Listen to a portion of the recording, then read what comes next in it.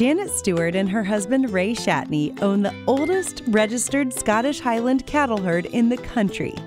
When selling them for breeding stock wasn't sustainable, Janet decided to add beef to the equation. So when did you guys start the beef side of the business, like the versus just selling the stock? So we started selling at the farmer's market in Montpelier in 2007. Okay. And we were very lucky to get into that because that was how people started seeing the beef, and then they'd say to the co-op, gee, how come you don't sell this? And when we first started, a lot of places said, we have plenty of meat suppliers, we don't need any. And I said, please, just taste it. It's not the same. And they did. And I gave away a lot of samples in the beginning. But once you get it in people's mouths, they never want to eat anything else. We used to cook samples at the farmers markets. Yeah. I did. Mm-hmm. I can't boil water. Well, obviously you can cook Highland beef though.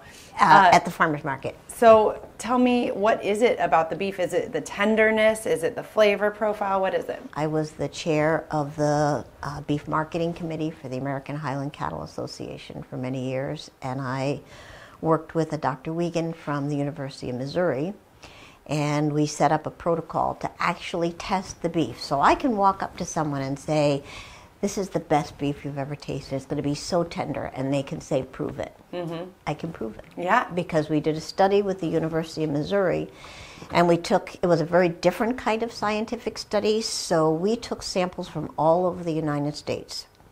Big farms, small farms, grass-fed, grain-finished, so that people who raise Highlands can know that their beef is going to have these characteristics. So we studied tenderness, and we studied taste differences. And for the tenderness, they do a mechanical test of pulling the meat apart, which duplicates what it feels like in your mouth when you're chewing. And the industry standard is generally a 4. Okay. So any meat that is less than a 4 is considered more tender. Anything that is more than a 4 is considered less tender. Almost every sample when we did, do we do 200 samples? 200 samples, I think. And almost every sample from all over the United States, big farms, small farms, people have been doing it for a short time, long time.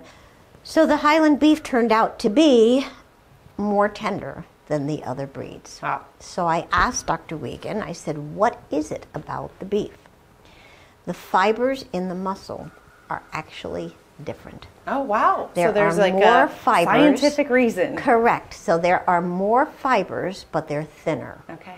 So if you compare chewing a piece of lasagna to a piece of angel hair pasta, that's what's happening in your mouth with the Highland beef. Okay. And the translation to your brain is this is tender. So it takes less chewing because the fibers are thinner. And so that was really neat to me, is that there was a physiological reason for why it is more tender. And these have not been genetically altered for almost 2,000 years. Yeah. And so the beef is the way it has been all this time. It's amazing.